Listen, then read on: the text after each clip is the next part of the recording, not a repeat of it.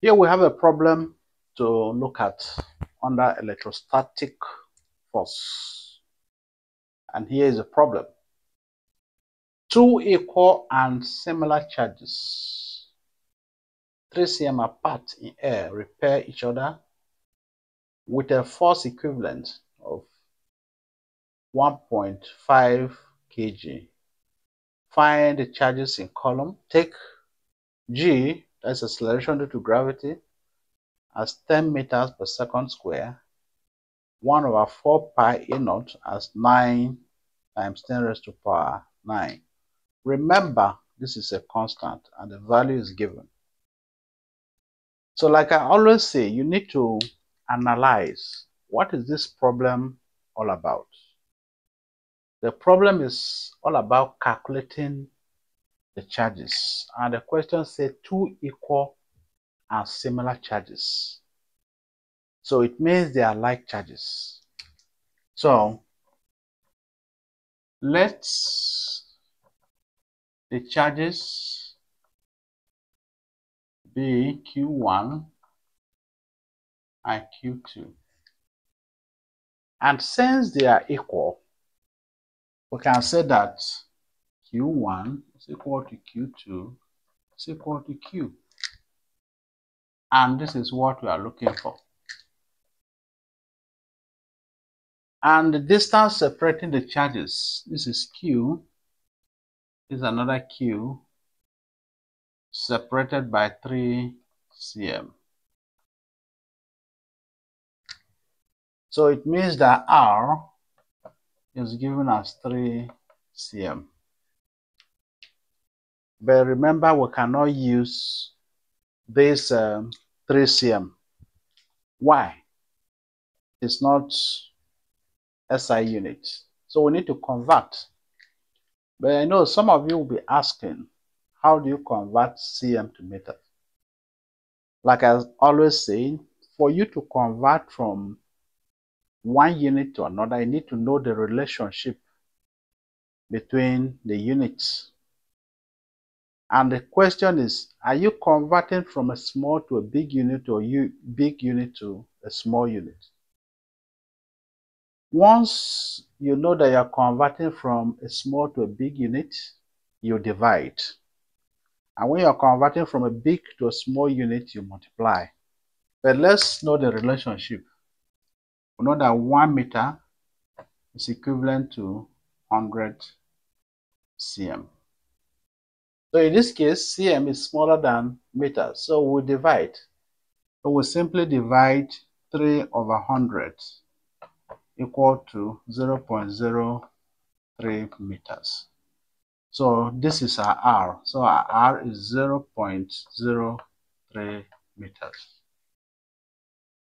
And then the force, what we are given here is a mass. But what do we do with the mass? The question is, we are supposed to, based on the formula of Coulomb's law, what we need is force. So, but we know that force is equal to what? Mg. So since the mass is given, we have 1.5 times 10. And that is the reason why the 10 is given. And this will give us 15 Newton. So our force is given as 15 Newton. So we can now appeal to the formula. How do we, using Coulomb's law, that is F is equal to Q1 Q2 all over 4 pi E naught R square. That is a statement, that is the Ohm's law. But in this case, our Q1 is equivalent to Q2. If you like, we can say that F is equal to Q times Q all over 4 pi E naught R square, which we can write this as Q square, or Q times Q is Q square, all over 4 pi E naught R square. This is the formula we'll be working with.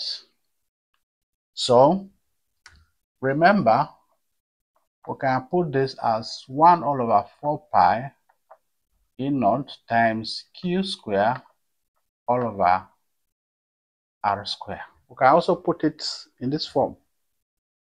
And remember, the value of this, we know first, we know this, so we can calculate Q square. So we can say that F, which is 15, is equal to 9 times 10 raised to the power 9 times Q square all over 0.03 squared. So with this, we can look for Q square.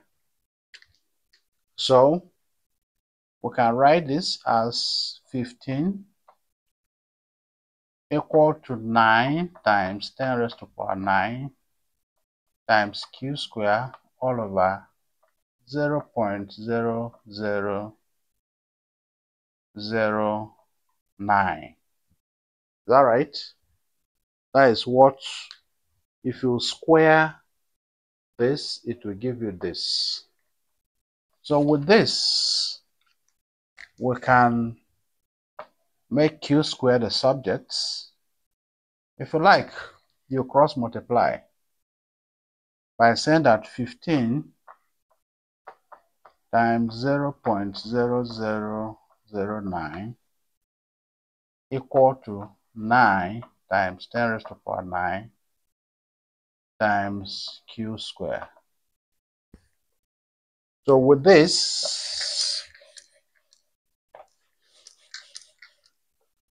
we can divide both sides by 9 times 10 raised to the power 9, and we'll have a Q square to be equal to 15 times 0.009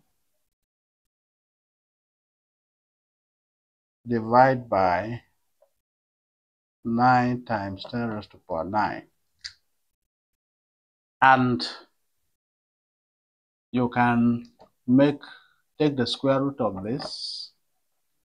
Square root of 15 times 0.0009 divided by 9 times 10 raised to the power 9.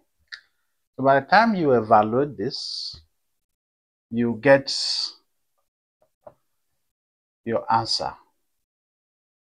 Get your answer, and your answer should be in columns. Please get your answer and let me know in the comment section. Thank you.